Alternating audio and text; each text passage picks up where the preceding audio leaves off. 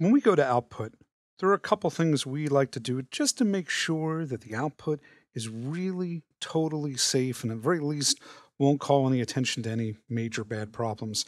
And there are four that we can have Media Composer solve for us. The first is whether or not we have any footage offline. And for this, we talked about this in an earlier section. The idea you go to clip color, you choose offline, and when you say OK, anything that's offline on your timeline shows up red. I highly encourage you to watch the movies where I talk about saving these timeline views. I almost have in all of my timeline views this clip color set to on because I want to know if at any point I've got a clip that's offline.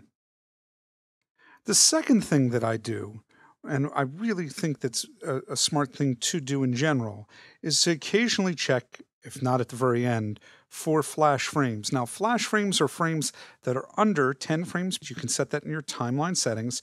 But when I say find flash frame, it finds any moments that are less than 10 frames and puts the playhead right on them. In this case, I'm going to zoom in with the H key.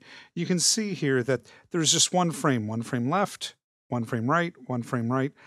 There's this little flash frame in here, and it'll screw up your output. So you'll want to go in and fix that any way you want.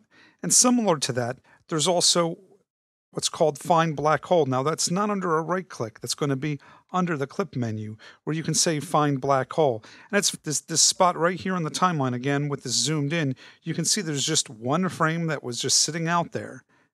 And my general suggestion is that when we go to adjust these things, just to do this on a track-by-track basis to make sure you have no flash frames, to make sure you have no black holes. To adjust the flash frame setting, you right-click on your timeline, you choose Timeline Settings, and you'll find it here under your Timeline Settings. The last thing that I think is really worth doing is opening up your console. Now, the console is a command line for Media Composer. We find it under Tools. It's called Console. The console literally allows us to enter in DOS-like level commands, and while it's not necessarily intuitive, there are a couple commands that are useful, and we're only going to deal with one here. And the one we're going to deal with is what's called dump, D-U-M-P, max, M-A-X, peaks, no spaces, press the Enter key. And it'll tell you what the max level for a given track is, and most importantly, whether or not it's clipped. And you can see channel 1 here is clipped, and it's clipped on purpose. I'm going to close the console. I'm going to go to my timeline. I've intentionally created here a setting that will automatically clip to cause the A1 track to peak. And that's just to show you this as an example.